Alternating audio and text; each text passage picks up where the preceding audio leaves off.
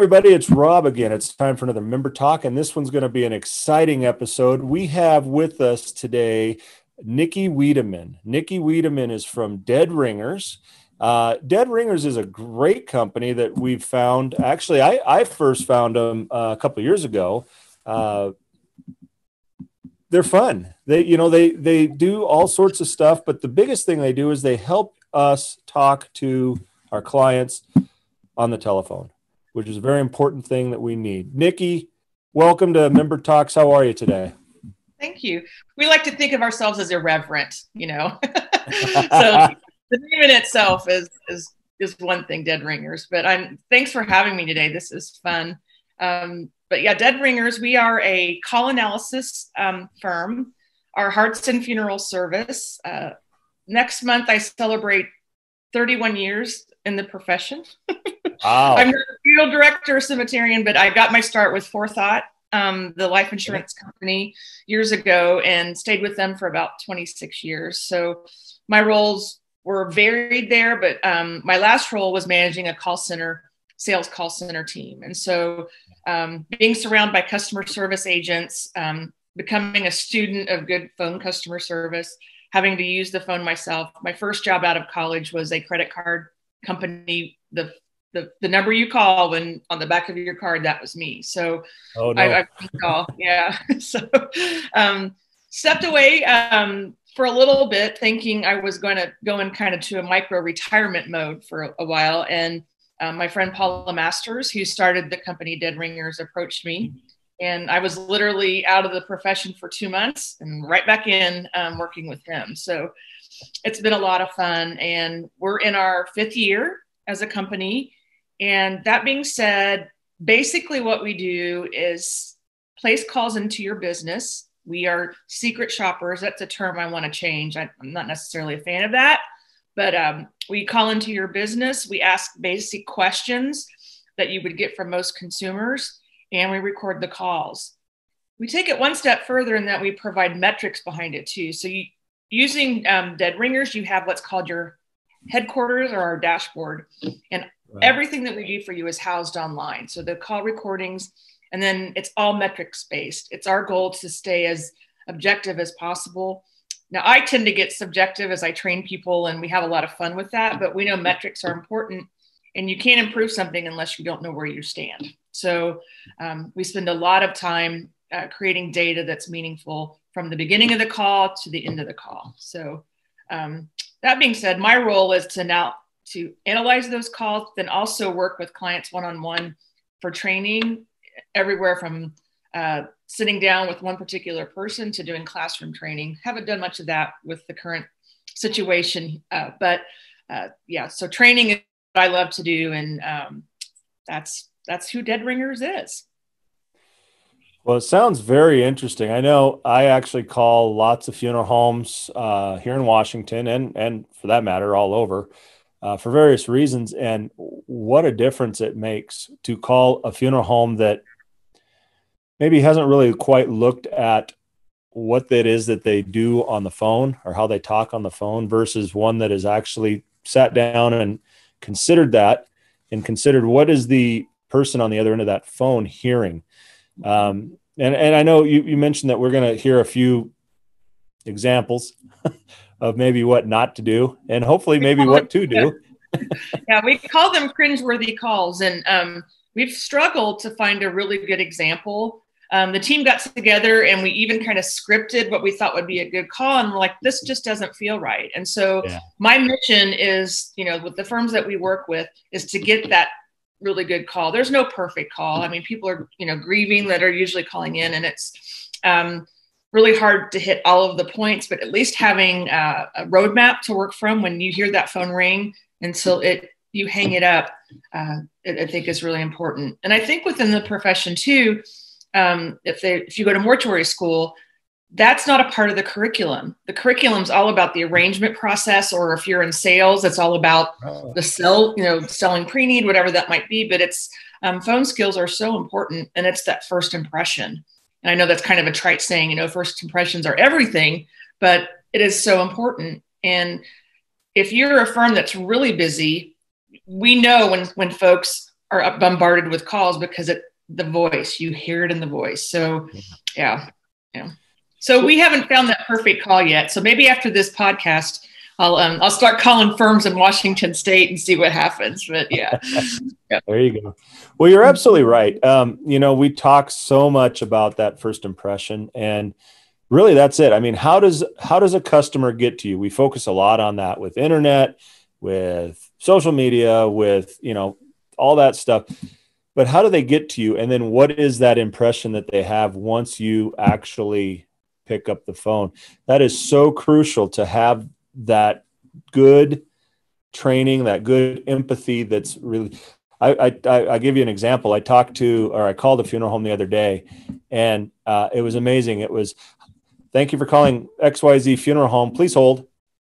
And I'm thinking, my goodness, if I was a family that just lost the loved one, or a friend or somebody, and I'm instantly not even asked to be put on hold, but just immediately put on hold, and then to actually sit there for what felt like an hour. It was probably more like maybe a minute, but oh my gosh, it was crazy. I finally got upset and hung up and called them on their cell phone and said, you probably want to listen to this next podcast that we're getting ready to do. Yeah. You get off here, I'll give you their name. I didn't mean to talk over you there, but I have a whole section in my training about the hold. Yeah. And importantly is if you have to transfer a call, what that experience is like. And so if you were to ask a consumer of any business, the thing they hate most about calling a business is being put on hold and never asking for permission. That is a huge no-no, huge no-no. Mm-hmm. So we're so busy, we can't take your call right now. I mean, I don't care how busy you are. Answer the phone and, apologize if you have to. We're all human, but that's rude. There's lack of empathy, I think, with that. So yeah, I'm sorry you had that experience. And it's okay. It's okay. Actually, what was worse was about an hour later, I got on the phone and tried to call a hospital for a personal reason. They put, you go through the press 1 for this, press 2 for that. I pressed 2 or whatever number it was. And I actually waited on hold from that one, listening to the same repeated music looping for 25 minutes. And I finally just hung up the phone and said, it doesn't matter. Whatever the question was, I forgot it already. So I just can't imagine how many people experience something like that. Yeah. Especially in the funeral profession. That's the last place you want to experience something like that.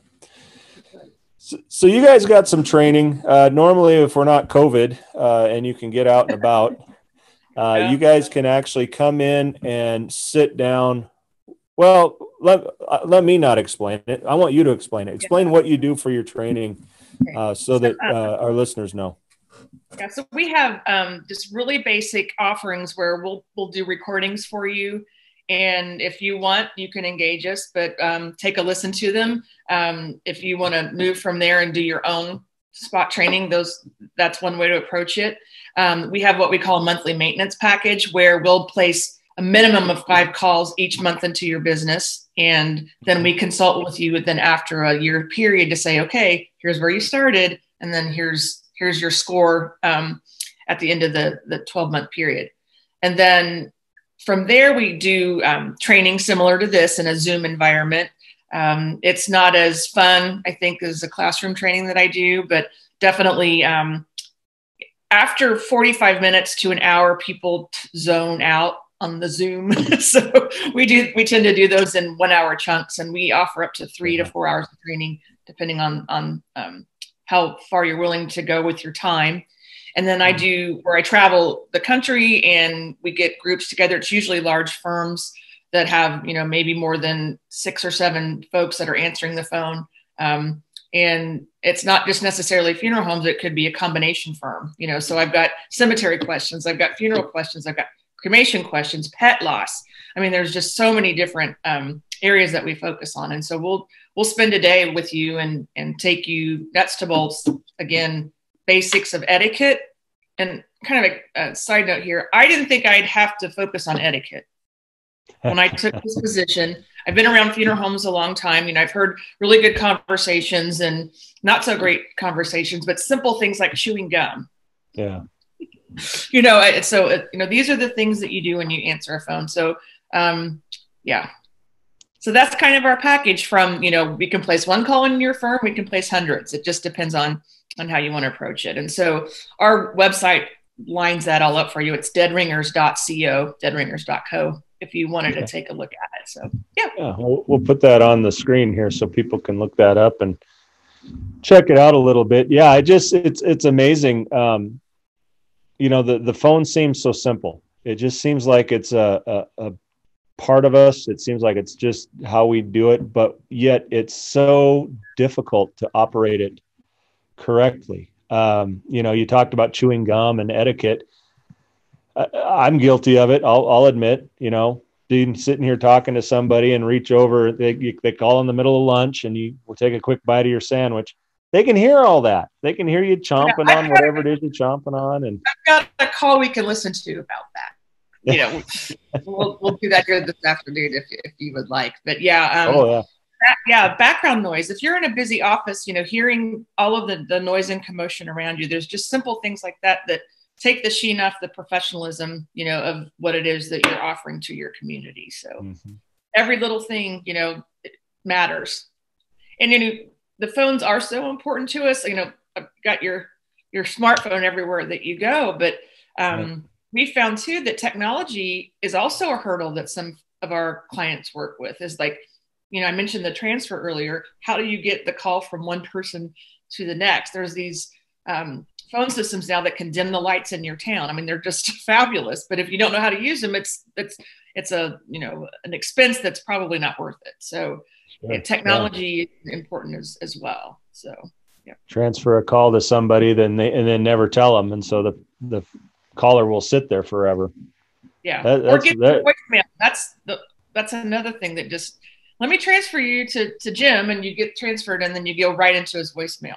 Yes, absolutely. That's annoying to me. It happens, but it should not happen at all in our profession. Right. Especially if someone is grieving. There's this, immediate situation, and you end up in someone's voicemail. And I've worked with some firms that have lost calls because, there wasn't someone there to address their needs, and there was an urgency there that they didn't find that was important, and they did everything they could to get the call back. In one particular instance, I think they finally did, but that experience will sit with that family for forever. So, yeah. Well, we've said it on the show a number of times. It should be our goal as funeral providers to earn the trust of every single person that walks through that door. I would say the same thing for every single person that calls you on the phone. The difference is when somebody walks through the door, you can tell sometimes by their body language what they're coming in for. If they're coming in to pay a bill, if they're coming in to talk, if they're coming in because they've just lost somebody and they don't know what to do. You can kind of get that sense when you see them walk through the door. With a phone call, you don't get that option. So you have to be on your game each and every time you pick up that phone. And even if it is putting them on hold or transferring them, you better do it right. Because absolutely. You'll lose the call. You'll lose the call quickly. Yeah. And I think too, we think we there are families. I've heard that for 30 years, but these days the loyalty is just not there like it used to be. I'm from a very small town in Indiana. There's only one place to go. That I understand. But, when you're in a market where you have more than one firm, that loyalty is just not the same anymore. So having a good phone experience, especially now, there are restrictions in how many folks can come into the facility. I'm sure it varies by city or state, but the phones become much more important. We were a little concerned, just like everyone, how this would affect our company. The economic fallout, I guess you could say, with COVID, but people I think now know, oh my, we've had to use the phone much more in our services now than we ever have before. So we've been very lucky and blessed that we're, going like gangbusters. So yeah. Yeah. Well, you touched on something there that I kind of want to reiterate, because we see quite a bit of that in Washington State. Is you might be the only person, the only firm in your town, for that matter, in your county. But that you mentioned it, and the loyalty is not there anymore. We are a very mobile society, very tech-based society, and people will go to where they find that value. If that's a price point value, if it's a empathy point value, they're going to go where they find that. They're not necessarily going to come to your front door because you're the only one in the county. And you can see that all over the state. We've got a number of places that are very mobile and are in just about every county. They may only have one office in the state, but they go into every county and are operating in those counties as a funeral home. So you've got to do everything you can to keep them. And if the phone skills is where it's at, by all means, get the training. It's not that expensive. No. No. Yeah, absolutely. And even listening to podcasts like this, anything that you can do to do your own research, I think is really important.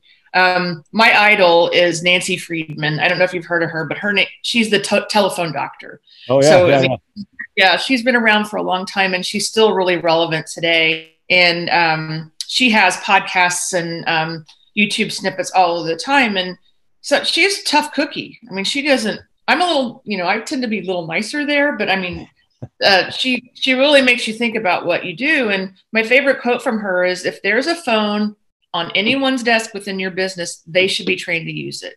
And anyone. So, if you were to shut your eyes and think of everyone within your facility that has access to a phone, do they know how to use it? Do they know what to say? I know a lot of times we use part-time help within the profession. So, do they know how to should they get on the phone? Answering services. I've got a couple of recordings where the answering service, you need to shop your answering services if you're flipping the phones, at night, whatever that might be, and how they address the families calling in. That's important too. So a lot of them do a really great job. In some instances, the phone services outshine the funeral directors. It just depends because they are trained. So, yeah. Well, that's a great point. I think we get really tied up with, the receptionist, she's going to be the one answering the phone, or, the intern, they're going to be the one answering the phone. That's their job. But that's not always the case. If the phone's ringing, somebody's got to pick it up. And you're absolutely right. Whether they're part-time, full-time, licensed, unlicensed, whatever the case might be, they're that first contact. They're the first impression that the family gets, whether they've been a long-term, 30-year loyal family or a brand new family. That's that first impression. And so, boy, that training of just being able to pick it up and do something more than just say hello seems to be just so important. Yeah. I know a lot of times I like to call them the facilitators, and, they're the ones that if there's a firm, they're answering the phone. They may not be the licensed person, but they're directing and facilitating where the calls go. And so it's really important that they provide that first impression. Obviously, the facilitator that answered your call the other day, put you on hold right away. But you mentioned putting the interns, and I mean, that's not fair to them. I want clients to think about that. Is that who you really want answering the phone? And if you do, then you spend a lot of time training them, because it's almost like, well, we hate the phones. I know phones are painful at times. We get those calls that we don't like, but that's, don't make it appear to be grunt work. That's the, other than the arrangement, I think sometimes it's that first call that comes in that's so important. You set the tone immediately, from that first call. So. Well, and I've talked with some folks that have not necessarily used dead ringers, have used somebody else.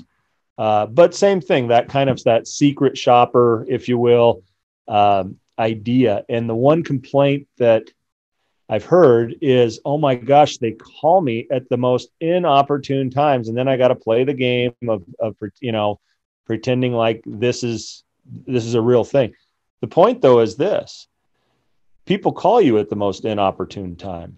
I mean, the phone rings, you could be in the middle of preparation in the embalming room, or, you could be in the middle of a funeral. You could be in the middle of depending on where you're at. You've got to be ready to go each and every time. And so, Yeah. Yeah, we work with clients and, some will say, well, don't call us during the lunch hour. I'm like, no, that's exactly when I'm going to call you. Because how do you handle those high call volume times, or when your staff is short? Let's see how we do at all times of the day. And then we get to the point where we'll actually, if there's someone on staff at a certain will be placed to catch certain people on the phone. So, we do everything that we can to try to get, from the beginning of the day to nighttime, whenever that phone rings, because people don't just wait and say, okay, I'm going to call at 10 a.m. Yeah. That's not how it works. We're on call 24 hours a day. So. Sure. Yeah. Well, I am so curious. I want to hear some of these cringeworthy calls. I know I've experienced some, and I've thought to myself, man, I wish I would have recorded that, because as much as I disliked it, when I thought about it, it was actually kind of comical how bad it really was. But yeah. I want to hear some of yours. Now, I know that we're not going to be throwing anybody under the bus, so we're good with that. But I'm going to switch this over so you can actually operate it, and then from there play some of these calls for us. Okay. So I think you've got the hosting duties now. Yeah. So I'm going to share my screen here.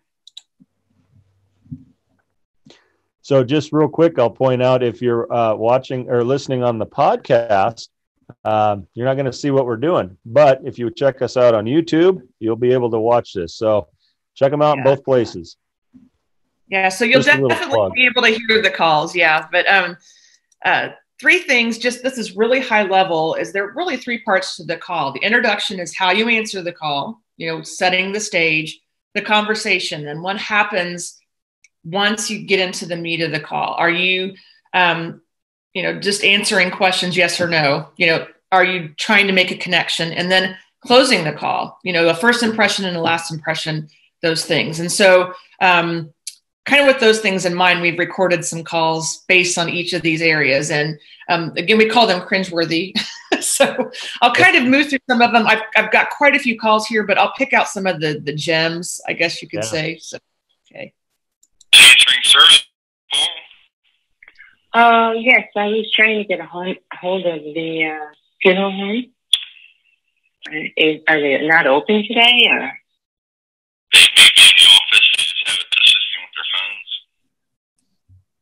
Yeah, so I don't know if you could hear that, but the answering service says, well, I don't know. They're it's kind of that feeling. Are they there today? So sure. Again, again, the answering service is so important that you actually shop them. So I think with this particular firm, they shared this with their service. And so, getting feedback, you pay a lot of money if you're using an answering service. I'm personally not a fan, but, that's just me. I get on a soapbox every now and then, but make sure they're trained to your expectations. It's so important. Absolutely. They're the ones representing you. So you should do that. You should have them trained to do exactly what you want them to do. Our office hours are Monday through Friday from 8:30 a.m. to 4:30 p.m.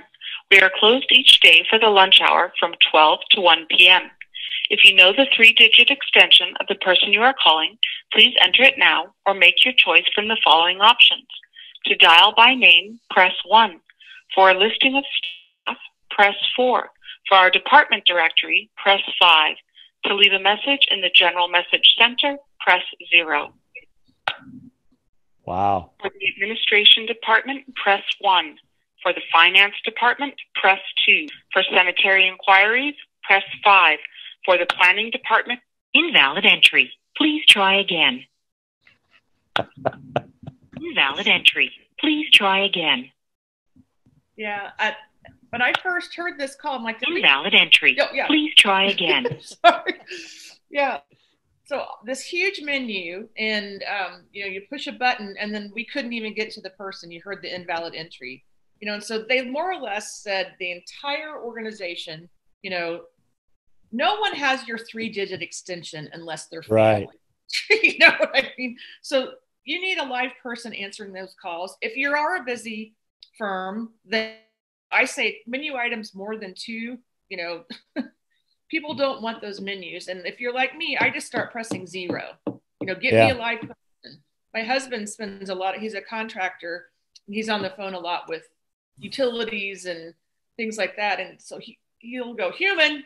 You know, it's like we've lost, you know, interaction. So, and know if your menu is not working. And she doesn't even really say the word cemetery until really hidden down into the, you know, the tree of that menu. So yeah, it's what a nightmare. And if I'm experiencing a loss, I mean, that just adds to the frustration and sadness and all the things that go with grief. So yeah. Oh yeah. Especially now, you know, depending on where you're at, you may not even be able to be with your loved one when they die due to restrictions, gathering restrictions. And to have that type of a loss where you can't be there to know that they've passed, to pick up a phone and call because you opened up a Google entry and you picked the first place that was on there and this is what you get, that would be extremely frustrating to me. Yeah. And if I am that, you know, death care establishment that I'm spending all those Google analytics dollars, and then, you know, hey, I want to pop to the top, and then you do, and then you have, you know, put your money where your mouth is. Yeah.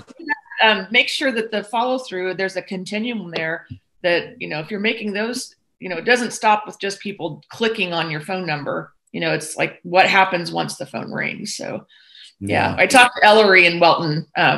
He was also a part of what last podcast I did. And it's like, that's what Welton does. He's with a company called Ring Ring. And I love the name of that company too, but he helps to optimize your results online, but then you got to be able to take it from there once the phone rings. So, yeah. And that's actually, we'll give them a quick plug. They've been on here before. Ellery Bowker and Welton Hong on Elevating the Podcast. They've got a great show that comes out, I think, weekly. And that's one of the places that I've actually heard you, Nikki. And they've got a great show. You can check them out too. So, but I bet you got a couple more for us there. Yes. Yeah. So, let's see. Yeah. On your website as well. Okay, all that's included in it. There's no like hidden,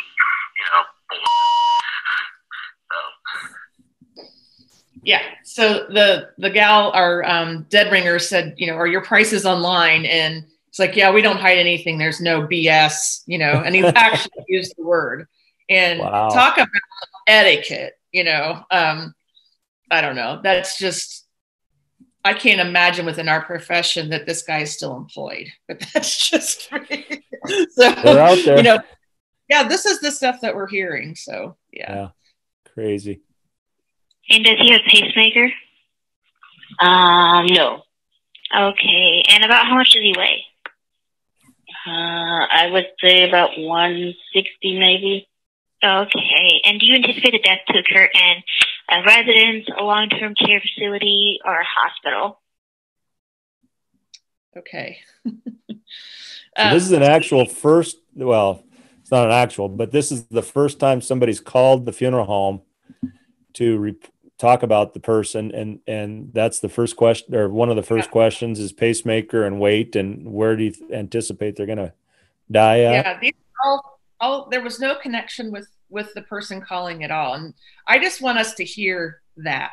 These are all, we get caught up in our vital stats sheets or, you know, if I hear the word death certificate probably on 60 to 70% of our calls. That's not the time to start. Those are things you talk about later unless the person asks about them. So this almost sounds like an intake call for my doctor. You know, how much do you weigh? Do you have a, you know, it's all technical stuff when, you know, tell me about, you know, your husband, you know, tell me about the person. You know, if they're asking about cremation, why is it today that you're, what is it about cremation that you want to learn? I'm here to help you. And saying, I'm sorry for your loss. Oh, just that statement Yeah. there is tremendous. Yeah. So we What hear about, a lot of, yeah. Yeah. I was going to say, what about industry terms? You said death certificate. What about, we got to get some information for the DC. Yeah. The What's the DC. DC? Yeah. It's not a city on the East Coast. Yeah. There's certain words we use. The word remains. I don't like that one. Again, we need to put ourselves in the shoes of the person making the call. At need versus pre-need, those are our terms. Making arrangements, that's at need. Planning ahead, that's pre-need. So again, really considering the types of words that we use that are meaningful to us in the office and not meaningful to folks that are calling in. So, yeah. Wow, crazy. You're probably looking at around 7 to 10,000, depending what you want. 7 to 10,000. Okay. And roughly, what would that be coming with?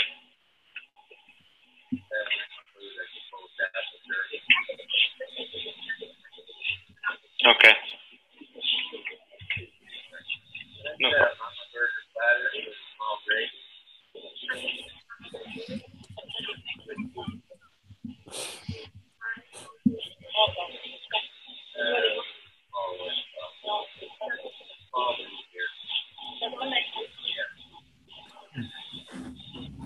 That one's not coming through so well, but did I hear the funeral home say, I'd like to get a burger and a small drink? Yes. So he was in a drive-through, and he took the call. He was on his cell phone, and that call went on for a long time. And he obviously wasn't engaged, and it's okay. I think this was we set it up as a pre-need call. This guy was interested in making arrangements for his dad, and so I think the facilitator back at the office said, "Well, I'll send it to our sales guy." Well, if you're getting a call on a cell phone, for one, pull over and take the time, or I'm sorry, right now I'm just got my lunch. Give me 5 minutes and I'll give you a call right back. It's okay, to apologize and be human, but that is totally unacceptable. What just happened there? And yeah, so I don't mean to be gross on this, but this happened to me here about 2 weeks ago now, talking with somebody. And as I've been talking, right in the middle of the conversation, I can hear the toilet flushing in the background. And I'm thinking, oh my gosh, am I just having a business call with somebody in the bathroom? Yeah. At least put it on mute. At least have the courtesy to mute the call. And excuse yourself. You would do that in a face-to-face situation. Hey, I need to step away for just a second. Is that okay? Yeah.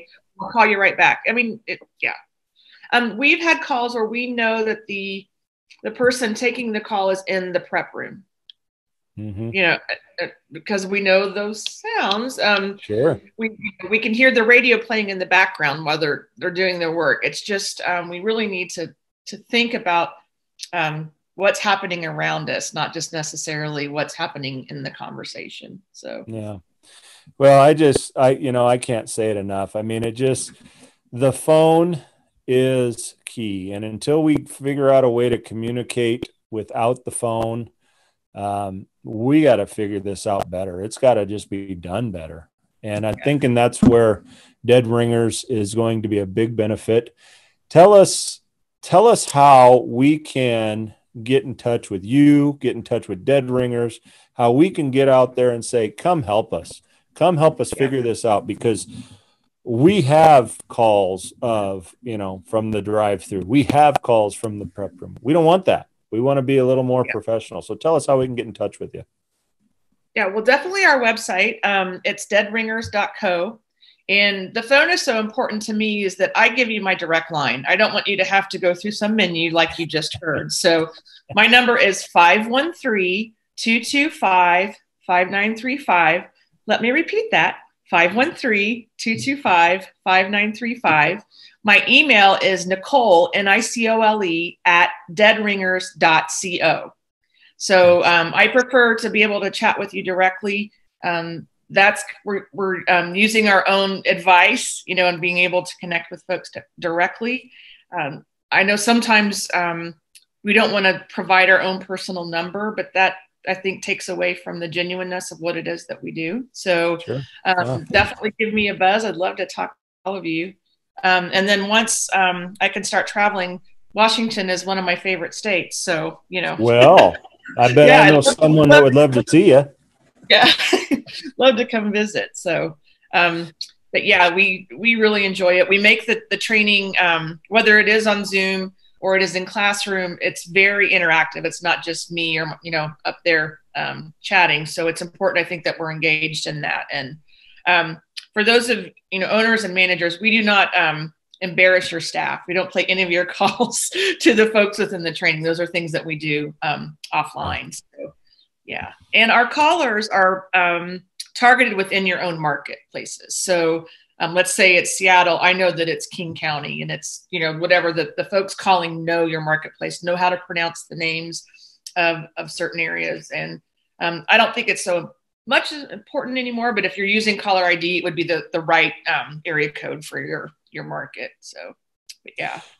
Well, you did two things there that I've heard repeatedly. The first one was your repeating of your phone number. And I'm sure that's part of the training of, if you are leaving a message, repeat the number. How many times do we get a message? Hey, can you call me back? I'm at what? And that's it. They never repeat it. So you never get the call back. Yeah. So I'm sure that's part of the training as well in there. We also do we do live webinars. I haven't gotten a podcast yet, because if I did a podcast, it'd be 4 hours, because I get to go. But we have a Facebook page. If you wanted to look us up on Facebook, and we do live webinars every first Thursday of the month. So I believe our next one is February 4th. So, and the topic is so rude. I'll just leave it at that. So, so we've got some real doozies of folks being super rude. So, yeah. Well, and not to let the cat too far out of the bag just yet, but I would like to tell you, or at least tell our listeners, that as members, we are working on a way to connect with dead ringers and make this be a part of your member benefits package. So we'll put that together. We'll get that out and let people know that this is a great way to learn. It's a great way to make things happen better at your facility. Absolutely. And you might just pick up more calls. I mean, I know for a fact that I know plenty of people that have lost calls because of their telephone skills. Those calls go somewhere. So it's probably going to go to the person that answers the phone correctly. Yeah, great. So, well, thanks for having me. This is fun. Yeah, it's been a blast. Thank you for coming on and talking with us. Thank you for doing what you do. It's one of those things that we get so complacent, so forgetful about just answering the phone. It just seems so easy, but yet it's so difficult. And so I'm grateful that you guys, you and Paul and everybody there, have come up with a way to say, you know what, let's relook at it. It's always good to relook at stuff and figure out how to do it better. So thank you for what you're doing. Yeah. One little piece of advice: have you called you lately? So everyone that's listening to the podcast or watching it on YouTube, do me a favor and have your good friend call into the firm and just see what happens. And take a listen and, look us up. And I'm excited of what we can do specifically with your member base. So, yeah. But have you called you lately? That's just think of that. So I did that actually the other day on accident. I called my cell phone. Well, I called my cell phone, not on accident, but because I lost it. And, so I was trying to find it. I used my wife's phone to call. What I discovered in doing that, and you call you, was my voicemail on my cell phone was terrible. It was terrible. I had dogs barking in the background, and it's just like, what was I thinking when I did this? So It was a great way to really figure out what we're doing and to get a better message across. Yep. So, awesome. Right. Well, Nikki, thank you. It's been a lot of fun. Mhm. And I'm not sure how we end it because I think you're still on it. Oh, You still yes. have it? Okay. Technology. We'll edit that part out, or we can leave it in because that's kind of funny anyway. So That's the fun part. Yeah. We're human. We are human. we do a number of these podcasts with our president. She and I get on here, and this is kind of how it works. It's just back and forth of laughing at each other. So you're the host now. Yeah. Awesome. Well, Yeah. thank you again. Certainly, it's been a lot of fun, and I look forward to working with you. Okay. Thanks, Rob. You Thanks, bet. everybody. Bye, everybody.